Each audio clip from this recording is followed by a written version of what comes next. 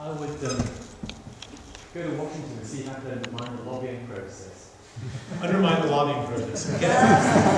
Yeah. The gentleman I was talking to said he wouldn't do much different, but he would do more self-development and education stuff. You know, perhaps maybe have a bit more time for that. Okay. Yeah. Yes, ma'am?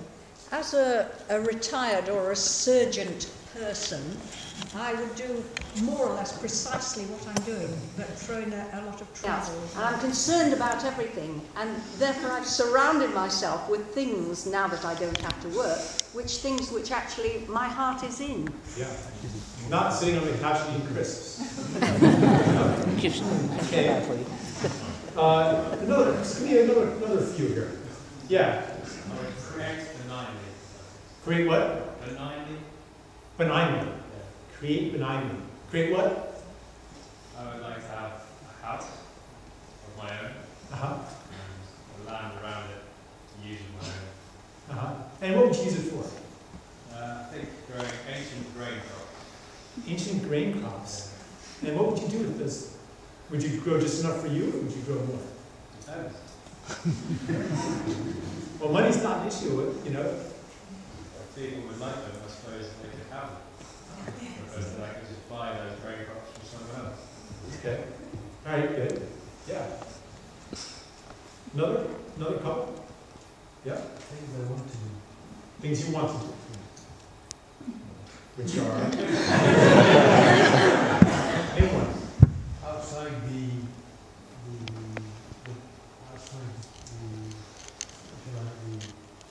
norm of society, we can force them to do things. Okay. Such as work, but not necessarily work, but such as being forced in a particular direction, not in the thing that we really want to be more creative, perhaps travel more, enhance relationship between communities, societies, that kind of stuff. Okay. Soft skills. Okay. Yeah. Training people to build their house and build community space together. Build a community space together. Yeah. Community space. Any women who would like to? Yeah. Interesting, the gentleman and I who spoke both thought that we wanted to find ways to help people more, just kind of generically, and we've discussed in Secret Millionaire, you know, how people get involved in different groups and kind of find ways to help people overcome various problems and things. All right, so I'm getting a good sense of it. So basically, all you people are irrational, and your choices violate the principal assumption underneath all of mainstream economic thinking, which says that human beings' fundamental motivation is to maximize rational self-interest. That if you were not compelled to work and to contribute to society through the inducement of money, that you would not work. That work is subject to what they call disutility, the disutility of work, which says that you don't really want to work. So if you would rather just sit on the couch, eat crisps, watch soaps, and play World of Warcraft. But if you did that, then you would starve. And you would not be able to meet your needs and fulfill your desires. Therefore, you will sacrifice that time in front of the tube, in front of the TV, and do something in order to get rewarded, to get compensated for the sacrifice of your time and your energy, to get compensation. And do those things that contribute to others and not yourself, that contribute to society and not yourself, because you're induced to by money. That's a fundamental assumption of economics. And that assumption doesn't exist in isolation from more general ideology and a more general narrative that underlies our civilization. You find it in evolutionary biology as well, that says, yes, it's not just human beings that maximize their rational self-interest, but that that monetary self-interest, because money is kind of a cipher for reproductive self-interest. And biology has taught us, and this is actually becoming obsolete biology, but that's not well known yet. Biology has taught us that our genes and the genes of all beings program them to maximize reproductive self-interest, to survive and reproduce. And money helps you do that. So then there's this problem of altruism, this problem that is coming up right now with all of you irrational people who are seeming to violate this assumption. Well, how do you explain that? There are basically two explanations with many variants in biology. One explanation is that this is kind of a misdirected program that originated to motivate you to take care of your close kin who share your genes. So if you sacrifice something of your well-being for the sake of your children, you're actually benefiting your genetic interest. And now this program gets misapplied, and sometimes we end up caring for people and sacrificing for people who we're not actually genetically related to. But that's the origin of this altruism. And there's a second explanation that says altruism is basically a mating display that says I am so fit that I can afford to squander my resources, to take care of somebody else. So that's kind of those are two ways that altruistic behavior is kind of fit into this paradigm of separation, this paradigm of selfish genes, the paradigm of everybody in it for themselves, the paradigm of competition. But when I look into myself and when I have conversations with people, what would you do in the absence of this financial pressure? Most people do the kind of things that or want to do the kind of things that you're talking about. To serve, to give, to create, to make the world more beautiful, to make the world better, to serve other people, to give of your gifts. And it's kind of the opposite of what economists say. It's the force of money that stops us from doing that. So I ask, what would have to happen for money to be aligned with the gift? And I think that these deep questions of what is human nature are unavoidable when we're talking about this. Now, here's a puzzle, though. I mean, when you look around the world, boy, it sure looks like selfishness and greed do rule the world, and that they are the problem. It's hard to imagine. Why are these corporations who are controlled by the wealthy doing all of these things to bring even more money to the wealthy? Why? Our mind just jumped to the conclusion, well, they must be greedy. There must be something wrong with them. Why would anybody want more than they could possibly use? Where does this insecurity come from?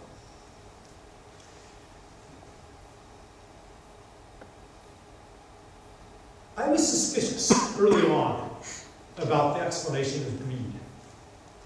It's a little too convenient.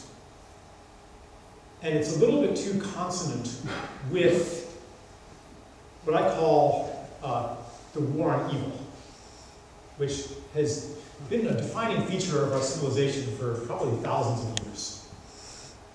And it's also allied to the paradigm of control. And it says the way to make the world a better place, the way to make yourself a better place, is to eliminate the bad thing.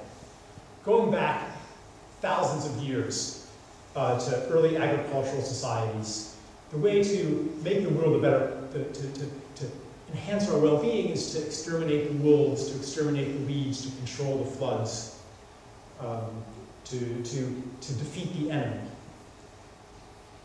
And this way of thinking is a form of separation from nature. And we're very comfortable in that. we're very comfortable with the solution of destroying the bad guy. It's in every movie, almost. Every action movie, at least, and most kids' movies. That the problem in the plot is this. The plot is the same. The plot is that there's a problem caused by an inexplicably evil, deranged being. The evil lion in The Lion King, the evil general in Avatar, the evil stepmother, the evil this, the evil that, who's just inexplicably bad. And the solution is to destroy this person, to utterly humiliate, usually to kill this evil being, and then the problem is solved. And we're surrounded by this way of thinking. It's not just in the media and entertainment industry. It pervades our culture. You can see it, for example, in US foreign policy. You know, where's the bad guy? Let's kill the bad guy. And then we're so perplexed when we do remove Saddam Hussein or Osama bin Laden, and the problem isn't solved. You know, we're perplexed. It's worse. It's worse. Yeah. And just as we're perplexed when we develop the antibiotics and we develop the weed killers, the herbicides, the pesticides, the insecticides, and we kill this bad thing, and the problem, and this technology creates all these unintended consequences, which we apply the same mentality of control to, and the problem gets worse and worse and worse. We're perplexed. And as these unintended consequences proliferate out of control, we still reflexively and habitually apply the same kind of solution, but with an increasing sense of helplessness and bewilderment. As it becomes, as the apparent benefits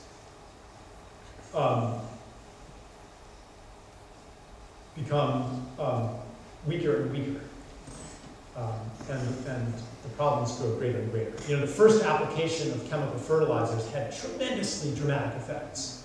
Now we have to put more and more fertilizer just to maintain constant yields, because the soil is so depleted, dead from all these inputs, falling apart because there's no bacteria and fungi to gum it together. You know, more and more and more for less and less and less of an effect, diminishing marginal returns. Economists would say. So anyway, this whole way of thinking is breaking down. And that's why I'm suspicious of, okay, let's make greed the enemy, and let's conquer the greedy people, tear down and conquer greed within ourselves. Not a very deep revolution. It's the same mindset applied to maybe a different target. But I think that right now we are entering a revolution in our means and in our perceptions, not just a revolution in our ends. So if greed isn't the explanation, what is? I'll offer you a hypothesis. And I'll do it by way of explaining fundamentally how the money system works. So suppose, do you guys play a game called musical chairs here? Mm-hmm. Okay. Yep. Okay. Every day.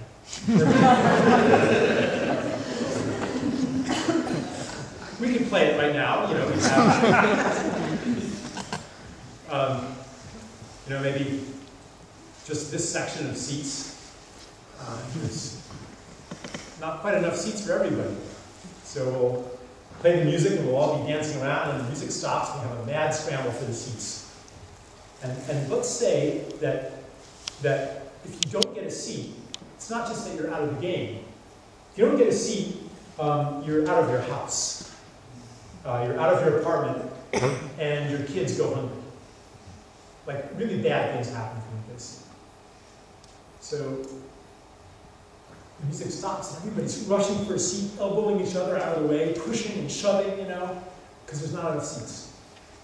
And here's the economist looking at it and saying, yep, I'm right about human nature, look at it. It's everybody for themselves. Human beings are naturally competitive, and maybe there's one or two altruistic people in there who are, oh, you look like you need the seat more than me. You have kids, you have the seat. That's the exception. And those people are doing something heroic, sacrificing their own interests. But the rule is everybody's in it for themselves, competing with each other. Yep, that's human nature. But is that really human nature? Or is that a consequence of the rules of the game? What if there were enough seats for everybody?